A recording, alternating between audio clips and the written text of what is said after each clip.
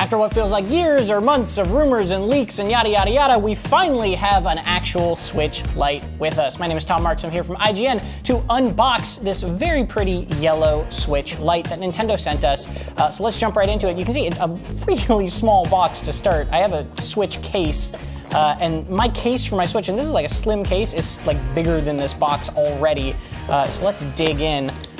It's a fairly simple little package, you know, not much on the outside. On the inside, we've got a pretty standard little carton that you can pop out. Oh, that's a lovely noise.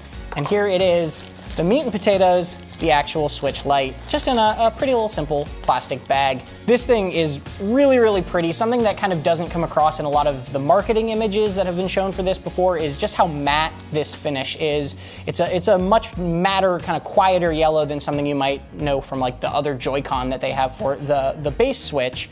And beyond this, we'll get to this in a second, I just want to show you, there's really not much else in this box. You open up this little latch or thing here, and there's a safety information, the standard sort of card with all that info you want, and then a charger.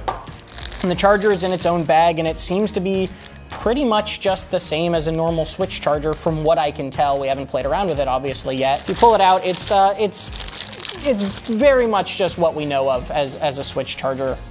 So yeah, not much to see there. But the actual light, something that struck me also immediately was it's so light. It is very, very light. I've got a normal Switch here, and it's kind of a night and day difference in terms of the weight of it. The size, you know, it's smaller, but it's not like so much smaller. Moving around on some of the features, some of the differences that I've noticed immediately from the Switch itself, the power button, this is gonna be really hard to see, but the power button is a little deeper in, a little bit more recessed, and meanwhile the volume buttons are a little bit more raised than the Switch normally is. We've got a headphone adapter like usual, the game card spot like usual, which just pops open. It's pretty much exactly what you'd expect from the normal Switch as well. I have my little game card of Smash Bros here, slides right in, ta-da, like normal. Not much of a big deal there.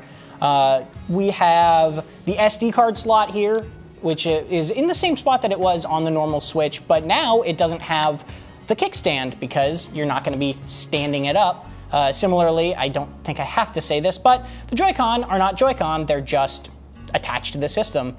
Beyond that, the biggest difference you might notice also is this little D-pad right here, of course, which we haven't had much time to actually play with yet because it's, you know, we just opened it, but it seems to be a nice little decon, a nice little construction, much smaller, much madder than maybe I was expecting based on some of the images, but it's a pretty little thing, and I'm very, very excited to play around with this, see how some of the games compare, how the screen looks, all that jazz, battery life, what have you. We're gonna have a full review breaking all of that down on IGN.com. For everything else Switch Lite, stay right here.